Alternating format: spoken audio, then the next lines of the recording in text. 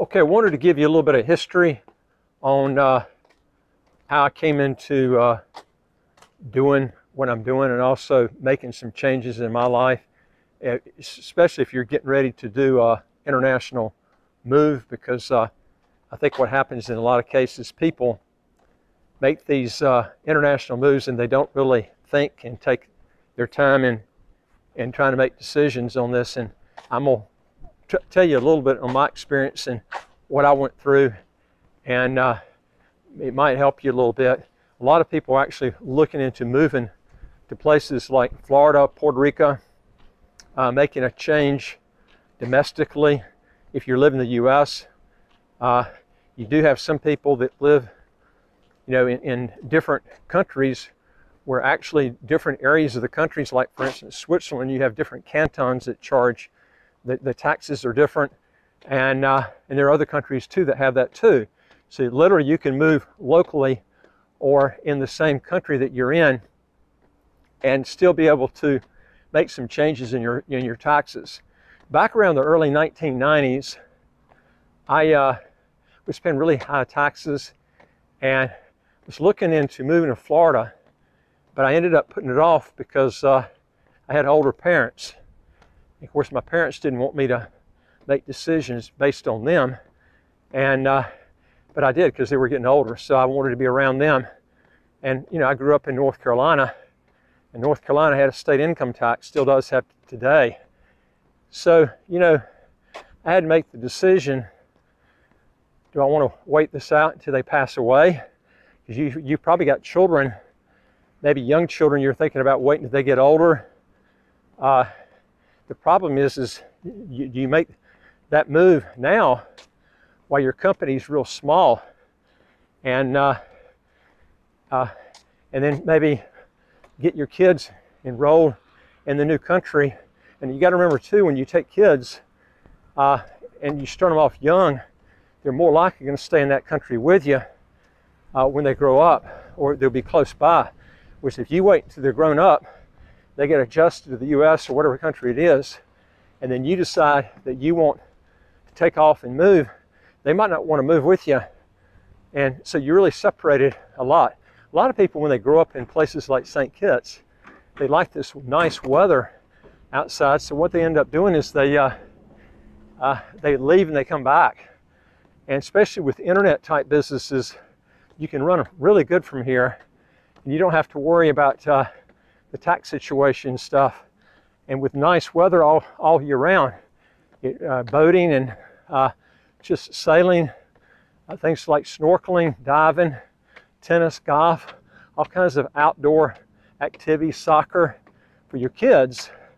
What happens is a lot of them just don't want to, they'll move, but then they come back after they go to school. And it's a great environment, not only to teach them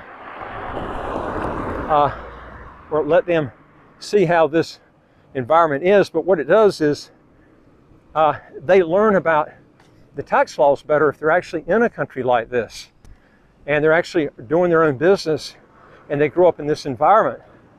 You got to remember, when your children, when they take money and inherit it, if they're in the USA, what's going to happen is they inherit that money. They might end up paying tons of money out in taxes because they just don't know. They've heard you talk and stuff, but they really don't know how this works, and they've never been brought up in this environment. And a lot of people too, when they have children, they don't want to, the children don't want to, a lot of times they are brought up in a different environment. When they're brought up in the U.S., you take off and leave, and then they don't want to move with you. Okay, it's a lot easier if you bring kids when they're young. Just a lot easier to get this done. So what I ended up doing was I looked at Florida. I came real close to moving to Florida because Florida, of course, has no state income tax. I looked at also Texas. Texas has got a real high property tax, one of the highest in the U.S. So I had to decide, what do I really want to do? Do I really want to stick with in North Carolina and just wait until my parents die, or do I want to because my dad lived to be over 100 years old, is do I want to go ahead and make the move now? And I did wait for a while, and then finally I made the move. But when I made my move, I didn't go to Florida. I went international. The reason I did that is I felt like if you're going to be taking a move and you're going to get all this trouble of doing it, I'm going to tell you something. It's just as much trouble going from North Carolina to Florida as it is to go from North Carolina to Panama, St. Kitts, or any other place, okay?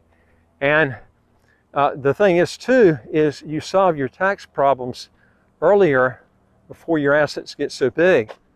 And plus, if you bring children with you when they're young, you can keep the family a lot better together if you do this at a young age with the children. Let me give you an example. The development I'm living in right now,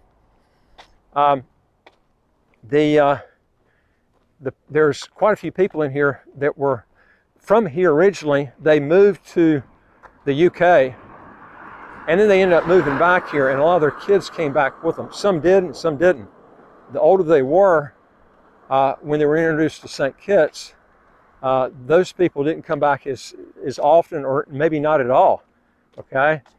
Whereas the ones that grew up in St. Kitts as children, and then maybe they went off to the UK to school and stuff,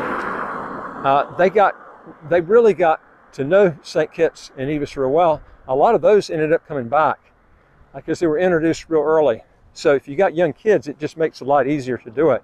But remember, St. Kitts is so close to the U.S. I mean, gee whiz, you can, it's just as quick to go from in fact, it's quicker going from St. Kitts to the eastern part of the U.S., like, you know, places like Florida or even North Carolina is going from North Carolina to California on a flight. So, but the tax difference is huge. And remember, if you go to Florida, you're going to eliminate your state income tax. If you're coming from a state like North Carolina or California, but you're not going to get rid of the federal tax. And that's the big tax that you're looking at. And depending on the size of your state, the state inheritance tax is also. Now, you know, the limits are a lot higher now, but those limits could be dropping if the Liberals stay in office. That more than likely is going to drop over a period of time. And if you really want to get around all such taxes and property taxes also, St. Kitts has almost no property tax. You know, we talk about income taxes a lot, but you got to remember, property tax is based on the actual value of the property, not the ownership portion that you have on it. So you could have a big mortgage on a property tax, or a mortgage on a property, and your tax is going to be the same as someone that owns the property outright. So if you've got a lot of properties, you could be paying, depending on how much equity you got in those houses in relation to taxes, you could be paying a lot of money, because it's based on the value of your property, you know, not what you owe. So if you really want to get around all taxes, the key to doing it is doing it in a place that has low taxes across the board. And I would advise you, from experience, don't go to a state and then graduate up to leaving the country. It's just a lot more stress. Do one international move and get it done, okay? And what I would be doing is visiting some countries that you like and seeing what these countries are, you know, how you can adjust to them, and then make your move, okay? And then instead of, you know, moving to a state, like I see a lot of high net worth people I used to be in the insurance business years ago. Some of these guys made really high incomes, and a lot of them ended up going back to places like Florida. Quite a few of them ended up in Florida to retire. Some of them were making millions and millions of dollars a year. And the thing is, they could have saved a lot more in taxes just by making an extra exit outside the U.S. It would have ended up saving a lot in taxes if they did that. So, you know, it's you have to make a decision, but whatever decision you make it really early, and it will benefit you. And I'll tell you, like I said, if you've got young children, the best time to do it is when your kids are really young. Also, folks, if you want to legally get your income taxes to zero, how to get a second passport as quick as 45 days, and you're making at least 150,000 US dollars a year or have a net worth at least 1.5 million US, just hit the subscribe button at the right of your screen right here, and you get new videos automatically as they come out. And I would like to hear from you. If you got a question or comment, just put it below. And again, if you got a question, just go to our website, www.citizenshipquickly.com, and just ask for some help. So my suggestion is I would go ahead and make one move, okay? And then once you make that move, you won't have to do it again. More than likely, if you've done your homework and you've gone to some of these places before you do it. But like I said, you're going to need to pick countries that are going to work for your type business. And this is something a lot of people don't do their homework in, is you need to really find out ahead of time that type of business that you want to do. Do you have to be a citizen to be in that type business before you end up, especially if you go outside the country? It doesn't affect you so much if you're in the US. But once you make that move international, now they're going to be looking at you as a citizen of that country, and can you do that type of business? And that's why I say, if you want things done quickly, go with a citizenship by investment. It's a fast track, because if you try to do a residency by investment, it's going to take you years to get that passport, if you can even get it. And a lot of people don't get the residency, the citizenship, going the residency by investment option. This is the problem that I see a lot from different people. Usually the biggest thing that knocks them out is the language barrier problem. And I would tell you anything, if I had to tell you anything, I would pick countries where you can speak the language, where you don't have to learn a second language. And the fast track would be the first option, like St. Kitts or any of the other fast track programs in the Caribbean. I like St. Kitts better because you got more visa-free travel than any of the other fast track programs. There's no income tax, no capital gains tax, no estate tax, no inheritance tax, so you can have a local business in St. Kitts and pay no income taxes. That's a bomb buster. Not just that, you can have, this is one of the few places in the world, you can actually have a lot of rentals and literally pay no income tax on those rentals. I mean, that's, there are very few places in the world where you can have that sort of benefit. And then almost no property tax. We're looking at 0.20% of what you're purchasing with a $29,600 US dollar exclusion off that property before that 0.20% kicks in. So you're looking at a very, very low property tax. And by combining all of these benefits together, I tell you, it's really hard to beat. Here, I've done a lot of traveling. This country is not right for everybody. Some people want more going on. I think as you get older, you kind of go back the other way. I like quiet places where the air is the air and the water is real clean. To me, that's more important than anything. But a lot of people just don't look at that. They look at, more places have a lot of high rises, high population. When you do that, you're also going to have more air pollution, more water pollution. And I like to be able to swim in the ocean and have clean water. To me, that's real important to me. It just depends on what you're looking for. So, I would advise you to pick places, where the environment's real good. Now, also, folks, if you're looking for ocean property, which a lot of people don't think about this ahead of time, you want to be in an ocean that's clean.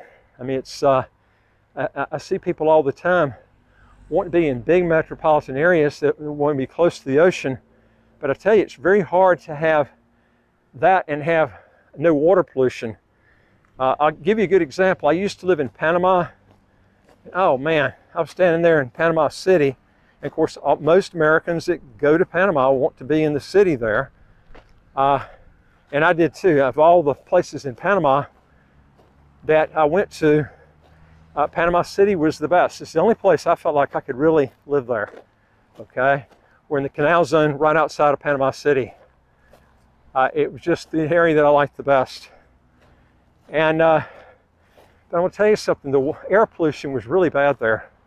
I had a real hard time dealing with that. The water coming in, I'll never forget the time.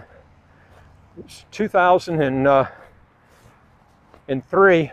I was in a high rise, looked out the window, and I saw all this red dye going in the ocean from a river. It was all over the newspaper. One of the major companies there had dumped some sort of dye. I don't know what it was. It was awful. But that water stunk to high hell all the time. And it was very toxic to go swimming in there. Literally, you had to go miles and miles and miles, you know, down to Coronado Beach to where you could get some areas I would call swimmable. Everything else was pretty polluted. And I don't like that. I have to be in a nice environment. And if you want something like that for your children, St. Kitts is a great place to go. Now, Antigua is another one. We also deal with Antigua, another fast track. But in Antigua, your taxes will be higher, as I mentioned before. If you set up a business in Antigua, they're going to hit you on, they force you to pay Social Security taxes. Even if you're paying it somewhere else, you still have to pay it on yourself and your employees. Now, St. Kitts does not require it on yourself as a self-employed owner. They do require it on your employees, okay? But, I mean, that's one big tax benefit you have in St. Kitts that you don't have in Antigua, okay? There are a lot of other things too. I've done comparisons on those before. You got more visa-free travel in St. Kitts. There's just a lot of things. It's cheaper to live. The cost is less. So, you know, you have to decide, do you want to be paying out more in living costs too, because you're going to have that in Antigua versus St. Kitts. That is just going to happen. Okay, it's not perfect here, but you will eliminate all your state and federal income taxes if you do that. Now, I'm saying you eliminate them. That's assuming that you've relinquished your U.S. citizenship. Now, you can qualify for this foreign overseas exclusion. It's $112,000 US dollars on the husband, $112,000 on the wife, $224,000 total. It's a tax credit. Literally, it's I say it's a tax deduction off your income, and also what you can do too is if you set up a foreign corporation, and that corporation pays you your income, you don't have to pay FICA from that if the foreign corporation pays your income. So that's another benefit that you get that you will not get if you go to Florida.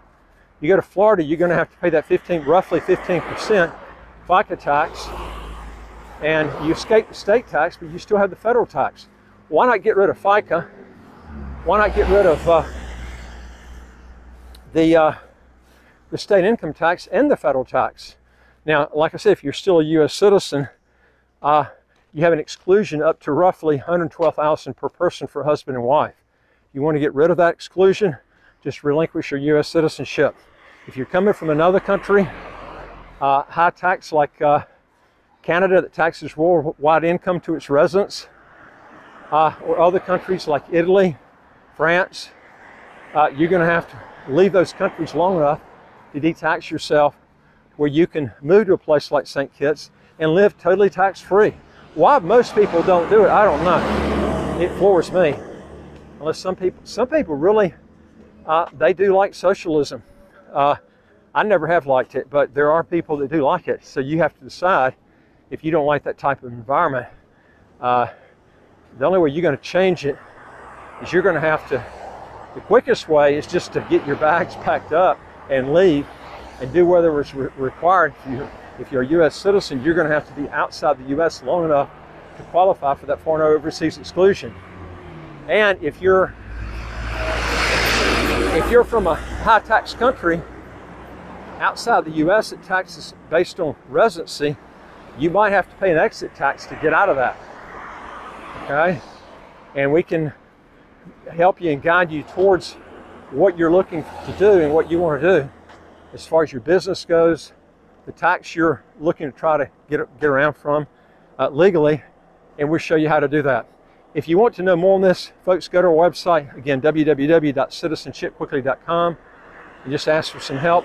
And again, if you want more help on this, you can put a question or comment below and be glad to get with you. And don't forget, hit the subscribe button at the right of your screen right here.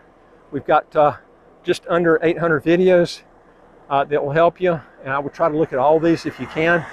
It will really educate you on trying to make the right decision, and I look forward to talking to you in the next video. Take care.